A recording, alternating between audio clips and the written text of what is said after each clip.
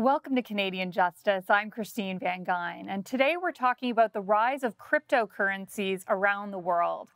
Cryptocurrencies have been in the news a lot lately.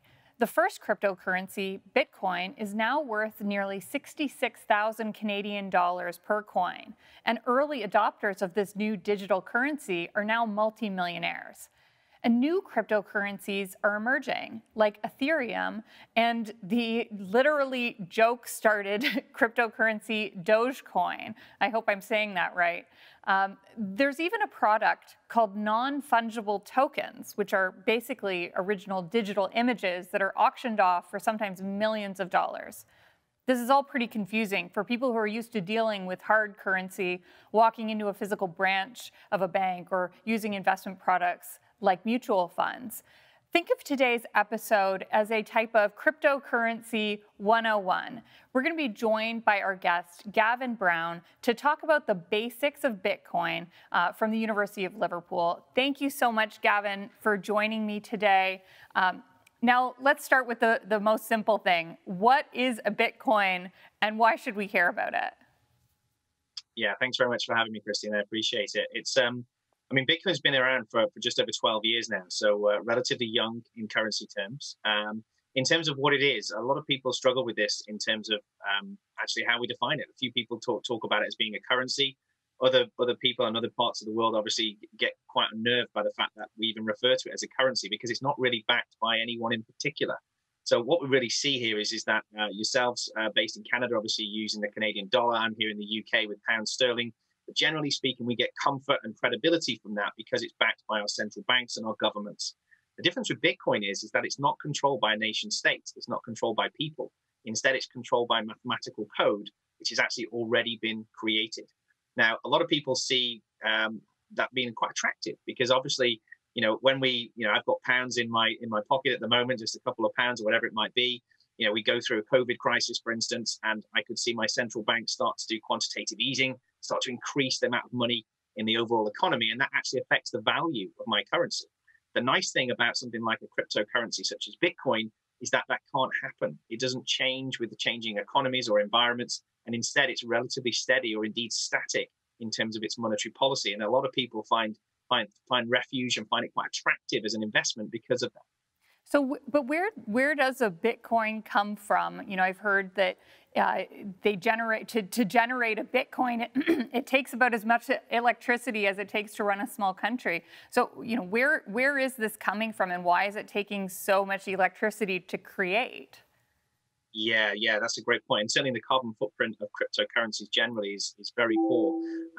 But with them being relatively new, I guess you might almost expect that from that type of technology. But what we're in the situation is this. Let me almost describe to you perhaps the very first Bitcoins that were created. So in 2008, quarter three 2008, Bitcoin was first theorized, first created and thought about by a pseudo-anonymous person called Satoshi Nakamoto, who we may or may not talk about. But just 3 or 4 months later, on the 3rd of January 2009, so just towards the end of the financial crisis, the very first Bitcoins were created. So the best way of thinking about them is that they're effectively created. Let's think about them on the cloud or on the internet or however you want to call it. And they're created in blocks. So every 10 minutes, a block of Bitcoins is created. Now, in that very first block, it's what's known as the Genesis block for obvious reasons. There were 50 Bitcoins inside that block. And what then happens is 10 minutes later, another 50 Bitcoins, 10 minutes after that, another 50 Bitcoins. And for the last 12 years, every 10 minutes, roughly, a new block of Bitcoins has been created. So it's almost a conveyor belt of digital currency creation. Yeah. Now, where does all that environmental kind of disadvantage come from, though, is that what we say is this, is obviously if we just gave away those Bitcoins, you would imagine that, like anything, if you give it away, it's not got a value. What we see actually with something like Bitcoin is that actually to get those Bitcoins when they're first created or minted, if you like, is that people, communities, or what we know as Bitcoin miners come along with their fantastic computers, big computer processors, and they try and solve a pre-described puzzle, a cryptographic puzzle. Think of it as a Sudoku or something like that. And if they're able to do so, they stand a chance of winning some or all of the Bitcoins inside the block. Now, that's what we call Bitcoin mining. That's one type of Bitcoin mining. And that's why it uses so much electricity. It's simply because that all these Bitcoin miners globally are purchasing computer processing power purchasing electricity. And obviously that has a big downward sort of environmental effect as well. So really fascinating process and incredibly complex. Let's just take a commercial break and then we'll get back into it.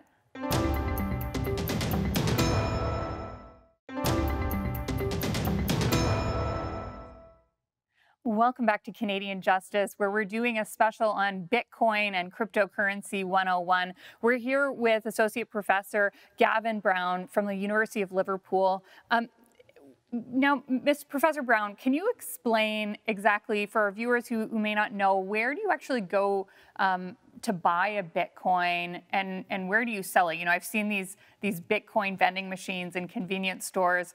Should I run in the other direction when I see those, or where do I actually go to buy these products? Yeah, it's an excellent question, Christine. So typically, most people will use an exchange. So like with anything that you wish to purchase or sell, whether it be stocks and shares, bonds, whatever it might be, or even gold or anything like that. Typically, what we do is you register with an exchange, a cryptocurrency exchange. Once you've done so, you normally then are taken through various control measures, normally regulatory in nature. So you've normally got to... Sorry, just to stop you, Professor Brown, are these like a regular exchange that I would, have with my regular bank, or is it a different type of exchange entirely? It's normally not controlled by traditional banks, shall we say, but it operates in exactly the same way. So you open an account, they check your identity and various things like that. You have to go through certain restrictions and extra questions. And once you've done that, you put in your payment details, and then you're able to buy and sell like you can buy and sell any type of good or asset. It's just that they're cryptocurrencies rather than stocks and shares and bonds. And these vending machines, what would you tell people about those, the type that you see in shops? Yeah, I mean, they're becoming slightly more common now than they perhaps once were, ATMs and things like that as well. The pricing of them tends not to be quite as competitive, so you're normally paying for the convenience physically there. But it also can be quite useful. If you're in a foreign country, for instance, and you've got some money that you want to quickly convert into Bitcoin and maybe send to friends and family on the other side of the world, then it can be quite an efficient mechanism of getting it there more quickly. But typically, you'll normally get a more competitive price via the larger, more liquid exchanges. So if someone wanted to use a machine like that, what should they be looking for to make sure it's kind of a legit one? Yeah, I mean, it all depends on each of the different machines and softwares do actually work in a slightly different sort of means. I mean, what I would suggest is you perhaps want to send a small amount of currency first, make sure everything goes through correctly before you start using something regular. So like with any new type of software or service, probably just trial run it with a very small amount of money initially to make sure you're comfortable and that it's working okay before you start ramping it up and use. But as I said, normally you'd be typically accessing via your mobile or via your laptop, etc., rather than using the physical machines in store. Good advice. So once you have your Bitcoin that you've purchased, where do you actually keep it? Since I assume it's not in a regular bank and you don't keep it in your wallet, where does it go? Yeah, there's a couple of alternatives really. So the first one, which most people do, is leave them what's called on exchange, which basically means once you've bought them, you actually leave it in your account with the exchange that you're with. The only problem is, though, is that many of these exchanges are either unregulated or often are subject to hacks and various problems, which means your assets are at risk. So instead, as an alternative, you can actually use what's called cold storage, which means you can actually put your Bitcoin on what's called the blockchain, which is a way of you keeping private control of that Bitcoin asset or other cryptocurrency without it being in the control of anyone else. Now, that's great news because effectively you're becoming your own bank. This is the really empowering bit of cryptocurrencies, but there's plenty of stories around in the news, in Canada and here in the UK and Europe, of people losing their Bitcoin, losing control of their Bitcoin, forgetting passwords. And I guess that's the downside, that, it's quite an empowering thing to be your own bank, but it's also very dangerous because there's no help desk. There's no one to call up and give you a hand with these things. If you accept that responsibility, then you need to get it right. Otherwise, the penalties can be quite severe in terms of losing control of your money. It sounds like people need to do a lot of research before they sort of just take the leap, but that is great advice. Now, just in about a minute, I have one question before we go to the next commercial. Are there places that accept Bitcoin directly as currency, or is it sort of like a security where you need to, sell that asset and then get the cash and use that to, for example, go and buy a pizza? Yeah. I mean, historically over previous years, there's not been much you could do with it. Maybe the odd kind of trendy cafe and things like that, but nothing substantive, I guess you might say, which leads many to question the utility of, how much use is a currency you can't really use. However, Tesla announced just earlier this year that they're going to allow customers to purchase Tesla cars with Bitcoin and other cryptocurrencies. And there are many other types of software platforms, the likes of PayPal, etc., and eBay, all who are now offering the opportunity, or have said they will offer the opportunity for customers to pay with Bitcoin and other currencies as well. Really fascinating. We're going to get back into it after these commercial messages.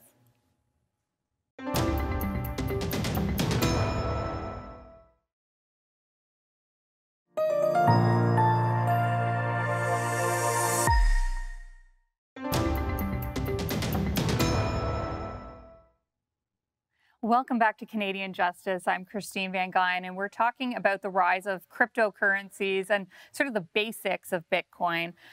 Professor Brown, can you explain to me what is the main advantage of using Bitcoin instead of a traditional currency, or investing in Bitcoin instead of a traditional investment product? I think probably two parts to the question there. The first one, in terms of an investment product, obviously we live in an era now where interest rates are incredibly low, and central banks are saying they will be lower for longer as well. So, the quest for yield, as investors talk about it, the idea that you can gain a significant return from traditional stocks and shares or bonds, or however else you might be investing, is pretty slim pickings at the moment. So the idea of the returns which have happened historically with things such as cryptocurrencies are excessive, and therefore quite appealing to many investors around the world. So that's I guess you might say, the first thing. The second thing is one really around financial liberty and kind of the freedom that something like Bitcoin affords you. It does give you the ability to effectively become your own bank. And what this means is if I wanted to transfer some money from myself to you, if I transferred a huge amount of money very quickly and it landed in your Canadian bank account, that's going to set up all kinds of triggers, all kinds of potential problems. You might have to account for that money, say where it came from. There's a regulator who's interested. There are tax authorities who are interested. When you do that actually using cryptocurrencies, it's very difficult to track. And so a lot of people, for right or for wrong, actually enjoy the anonymity. They enjoy the kind of the idea that it's not actually subject to other parties, such as central banks and their payment intermediaries, but instead they have full control of their own monetary wealth. So that's what derives that extra utility or satisfaction from using Bitcoin as an alternative payment system, I guess you might say. It certainly raises a lot of really serious regulatory concerns that we're going to cover off in our follow-up show about how crypto is regulated. But one of the questions that really fascinates me about these cryptocurrencies is how crazy the world has gone for them. It used to be worth pennies. I have a friend who was paid for a volunteer job, and he was given 2.5 Bitcoins years ago. And he kind of forgot that he had them. Now he's got over $100,000 because he found them. But what has happened? What has caused this to happen? Is this a bubble? What is behind this bit rush? Yeah, bit rush is definitely the term, isn't it? I think the problem with a bubble is that you only tend to be able to identify them with the benefit of hindsight. So, plenty of people talked about the sort of late 2017 price spike of about $20,000 as being a bubble, and now we're 3 times that. So you only really can see it after the fact, which makes them hard. One of the key points of interest, I mean, just to put this into context, so the Bitcoin is now worth about the same as the Swiss franc. It's worth, so it's if we were to rank all global currencies, it's 13th in the world. So it's ceased to be this kind of periphery asset. It's now a genuine contender. It's more than $1 trillion US dollars in terms of aggregate worth. That's the total price of all Bitcoins added together. In terms of why it's happening, I think there's a few things. The first thing is quantitative easing. So the idea that people and nation states globally are creating more money. This is the general policy which has been in place as a monetary policy for many nation states. And it's got even worse with something like COVID, and before that, the financial crisis.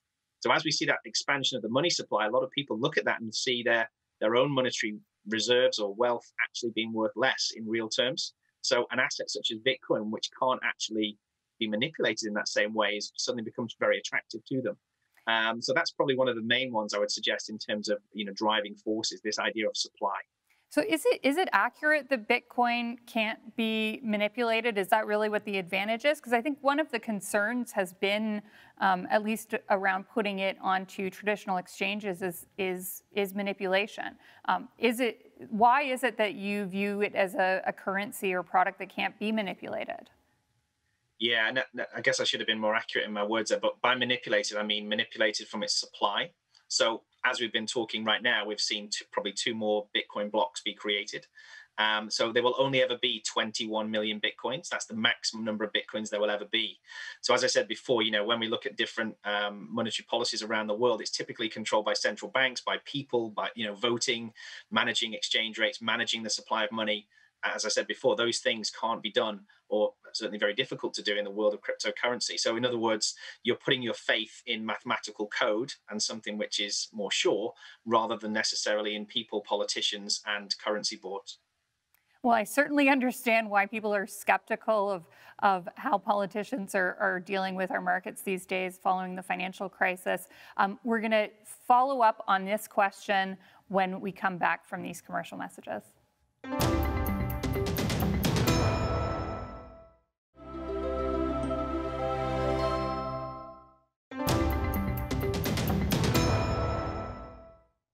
Welcome back to Canadian Justice, where we're doing a special episode on Bitcoin 101. We're joined by Professor Gavin Brown from the University of Liverpool. Now, Professor Brown, I've read about the rise of new digital currencies that are actually state-backed currencies. For example, the Chinese government's come up with one, and we now also know that Facebook, which isn't a government but is as powerful as some of them, they have their own digital currency as well. Can you talk about those? Yeah, sure. So effectively, what we have at the moment is a three-way fight or contest for the future of money.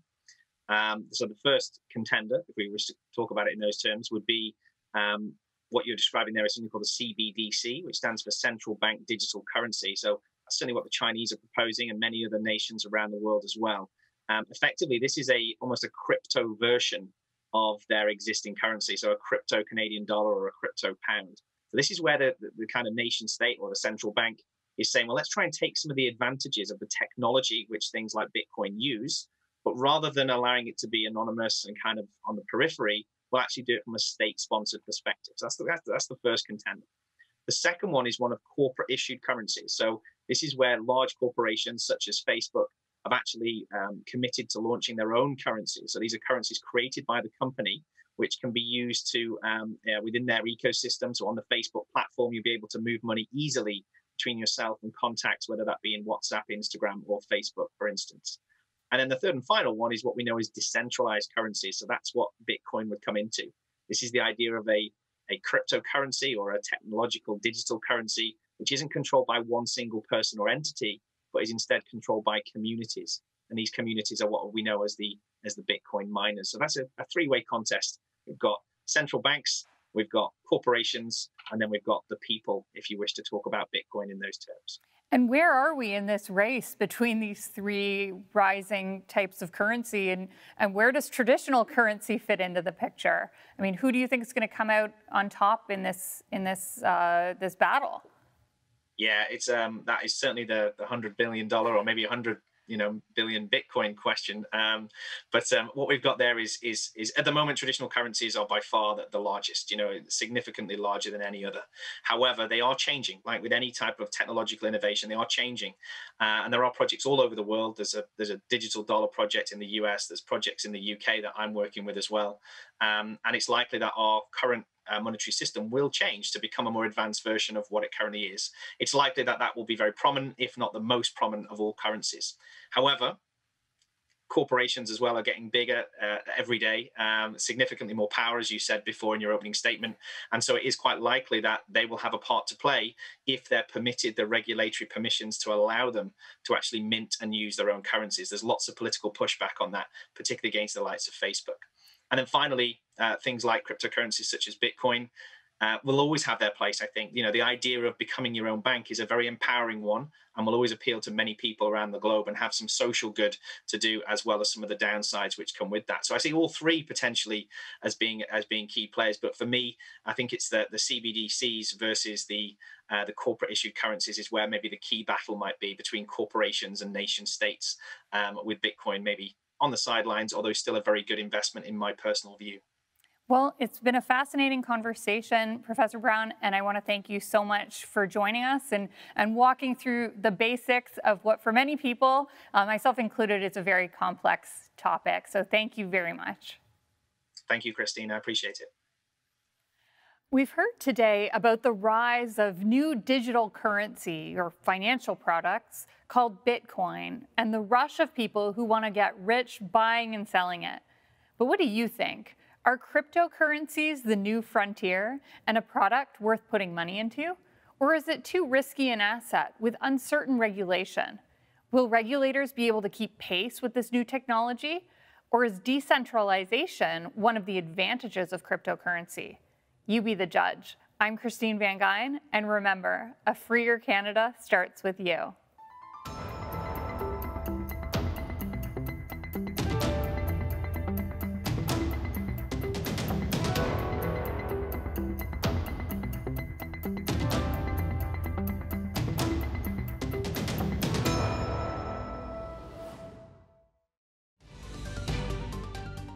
I'm Nima Rajan, and this is the Forum Daily. Join us for our daily news program that brings you the biggest stories of the day from Canada and around the world. The Forum Daily gives you the facts on the issues that matter to Canadians to help you stay informed in an ever-changing world. Join me weekdays for the Forum Daily, 6 p.m., 7:30 p.m., 9 p.m., and 11 p.m. Eastern, right here on the News Forum Network.